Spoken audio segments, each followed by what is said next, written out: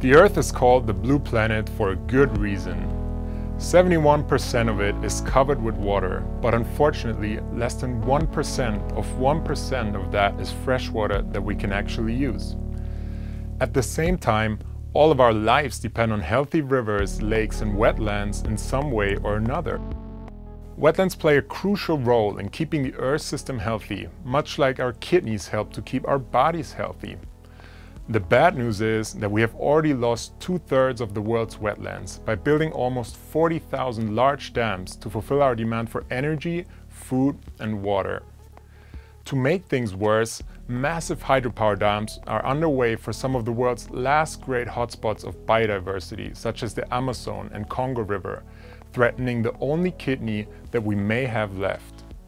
So what we need are new ways for quantifying water resources across entire continents and ensure that there is enough water for both humans and a healthy environment. The great news is that advances in satellite technology nowadays allow us to do exactly this. A rapidly growing fleet of satellites is constantly monitoring every component of the water cycle, much like flying doctors constantly monitoring a sick patient. In my research, I'm using multiple flying doctors to model floods and their role in the water cycle across Australia's largest developed river system, the Murray-Darling Basin. The Landsat satellite is one of the oldest doctors and has been taking images of every corner of the Earth since more than 30 years. Using classification algorithms, we can map surface water.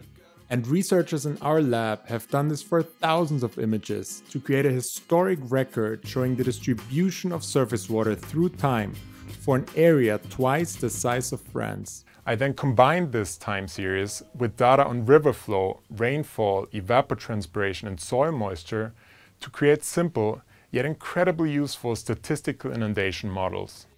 These models can predict the extent of flooding when the satellite's view was obstructed by clouds or during the peak of floods, giving us a more detailed picture compared to existing approaches.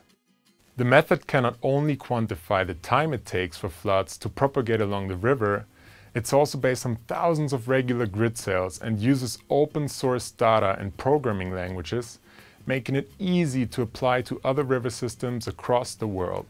The world's last kidney is in danger, but I believe that with the help of flying doctors, we can provide the holistic medicine that is needed to cure the freshwater problems of the future.